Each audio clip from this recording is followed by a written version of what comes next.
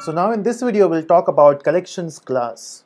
So the reason why we are doing that is if we talk about these values, we have 4, 6 and 9 and 2, and if you run this code, the output we are getting is 4, 6, 9 and 2, right? The sequence which we have entered. But the output I'm expecting is in the ascending order. So the 2 should get printed first and then 4, 6 and 9. Just to make it more efficient, let me just interchange the value here. Let's say this is 4, 9, 6 and 2, so that when I sort the elements it should be 2, 4, 6 and 9. So if I run this code, we are getting the output as the values which we have entered. To sort these values, what we can do is we can apply bubble sort. In fact, we have done that, right? We can use bubble sort. We can implement quick sort. So if you are coming from data structure background, you know what I'm talking about. So you can sort these elements by yourself. But collection is an API, right? It has some internal classes which we can use. So there's a class called as collections, and in this collection class we have a method called as sort.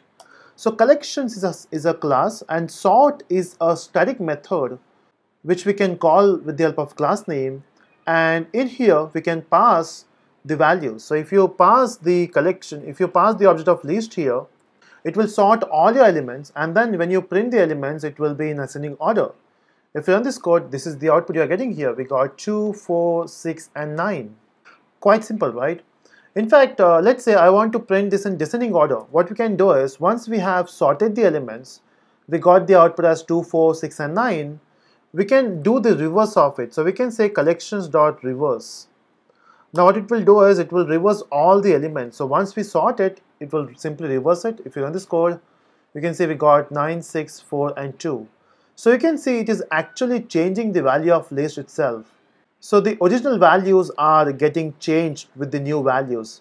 That means we are changing the value of list, which is called as mutation. So list is by default mutable.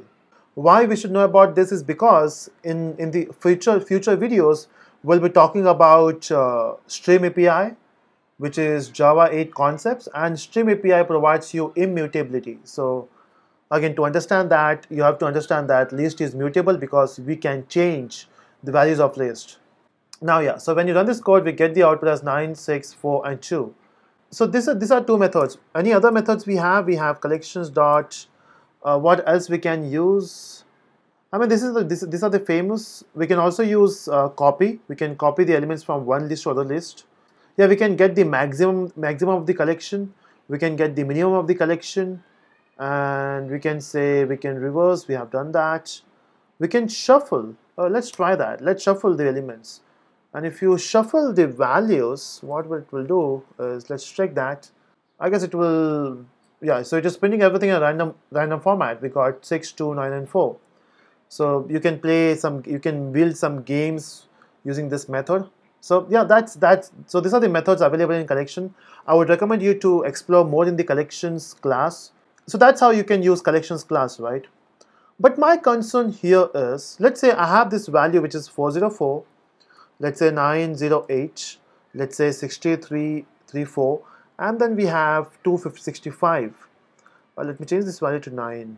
Now what I want is, I want to sort these elements, but not based on their numbers. I want to sort this element based on their last numbers. Example, I want to sort this values based on the last number. So 4, 8, 9 and 5 should be considered.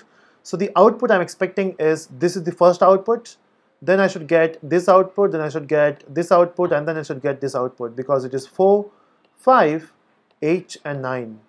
How can you sort the elements? I don't want to reverse and shuffle. I just want to sort the elements, but based on my own logic.